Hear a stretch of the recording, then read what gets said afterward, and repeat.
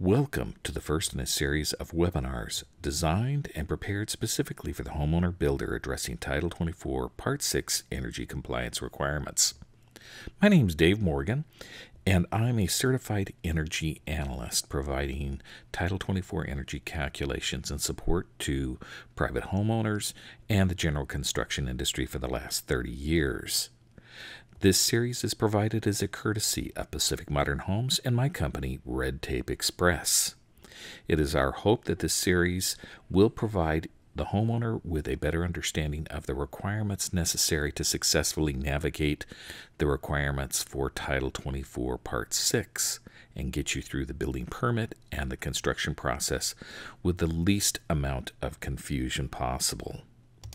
The energy standards have evolved and expanded over the years, and now compose more than 250 pages of regulations and over 1,500 pages of manuals, forms, and supporting documentation. Navigating the energy standards can appear to be a disorganized puzzle with many unknown and confusing parts. Sometimes it's just confusing as to what applies to your home and what doesn't apply. And how are you going to get through the process of making the building department happy and secure the occupancy permit to your home? There are many pieces to the puzzle. Some of them appear to fit well into the standards, and every once in a while we run into a part where it just doesn't seem to fit correctly. The hope in the series is that we'll provide you with the information so that you can fit the pieces into the proper locations and make your job easier to complete. In fact, with all the disorganization, what we really find is that Title 24 is a very organized puzzle.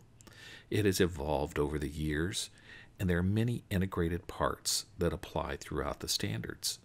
This is a very cohesive process if you understand all of the pieces.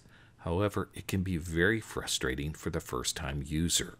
The hope is that this webinar will provide you with information you need in order to successfully navigate the permit system and complete your project.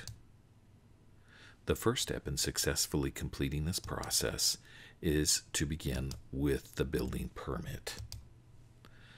All new homes must include at least one special inspection to meet the new energy requirements, and in most cases, 4 special inspections will be required. At a minimum, indoor air quality ventilation will need to be tested. This is to ensure adequate air is moving through the house at all times. In addition to this basic requirement, most houses will need to have the duct leakage tested, verify that there is minimum airflow from the air conditioning system, and that the air conditioning system does not exceed the maximum fan wattage requirements. All 4 of these tests must be completed by a HERS rater. HERS stands for Home Energy Rating System. This is a special requirement established by the California Energy Commission. There are a whole series of requirements that HERS raters must follow. The HERS raters are trained and certified by HERS providers, and the HERS providers are approved by the Energy Commission. All energy calculations that require special inspections must be placed on a HERS register and electronically signed by the energy consultant and the homeowner builder or general contractor. For the purpose of this webinar series, we will assume that the homeowner builder is signing everything. However, if a general contractor is involved, many of these tasks can be assigned to the general contractor. Currently, the California Energy Commission has only approved CalCerts as the HERS provider for new construction. You can reach their website at http://www.calcerts.com. Now let's just step through the process that's involved. The registration process is fairly simple. It begins with the preliminary drawings and options you have developed with Pacific Modern Homes. This information is shared with your energy consultant, who completes the energy calculations and then places them on the CalCerts registry. Once the documents are on the CalCerts registry, they will be electronically signed by both the energy consultant and the homeowner.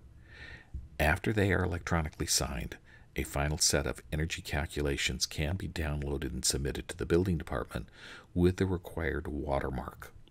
Without the necessary watermark, the building department will not accept the energy calculations at the building department, so completing the registration process online is absolutely critical for successful submittal to the building department. The electronic signature process is fairly simple. The homeowner builder must be registered with CalCerts in order to electronically sign the energy calculations. Registration is simple, it's completed online, and there are no fees involved on the part of the homeowner to complete this process. However, the homeowner must have a valid email address in order to complete the registration.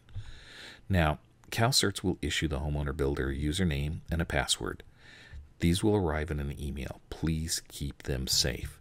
They will be needed not only to electronically sign the energy calculations, but as a homeowner builder, you will need the same information to go online and complete a whole series of installation certificates that are required during the construction process. Step 1 for securing electronic signature is that the energy consultant uploads the energy calculations to the CalCerts registry. The homeowner builder then logs into the CalCerts registry and electronically signs the energy calculations.